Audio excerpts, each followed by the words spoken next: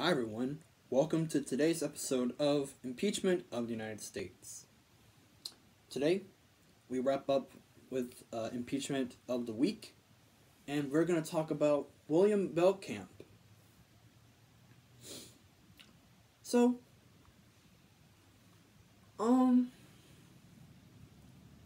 this episode is going to be kind of short, but I'm pretty sure you guys can figure that out unless it's one of the three big ones, which we already covered one of them this week. And quite honestly, we won't cover the next big one until literally the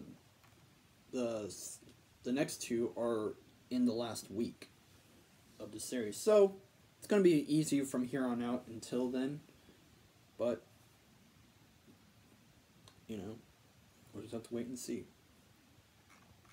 Anyways, I just passed it. Okay, right there, perfect.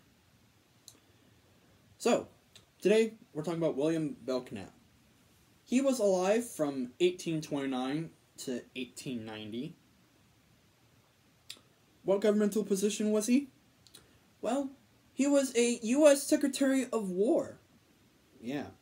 That was once a governmental position. He was in that position from 1869 until 1876. Now, a little side note on that department in itself, the War Department. The Secretary of War was actually abolished in 1947 as a governmental position, but most of what that department is would eventually become the Department of Defense. Sound familiar? That's right, because we covered the Defense Department earlier this year. If you'd like to take a look at that video, I'll put a link of it in the description below. So, what was his charge? Well, I can describe it as one word. Graft. G-R-A-F-T. Graft. What does that mean? Basically, corruption. Date of his impeachment?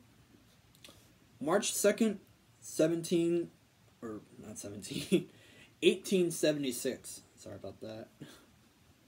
I was looking at the 7 in the number, but it wasn't the right one.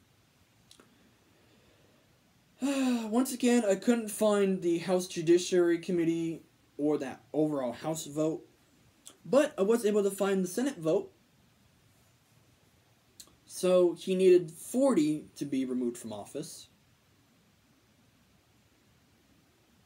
And the overall Senate vote was 35 to 25, so he was 5 short. In the end, he wasn't convicted, but he was acquitted after resigning, actually. He resigned on August 1st of 1876, but a few hours later, he was acquitted. But, they didn't know about that until after he was acquitted.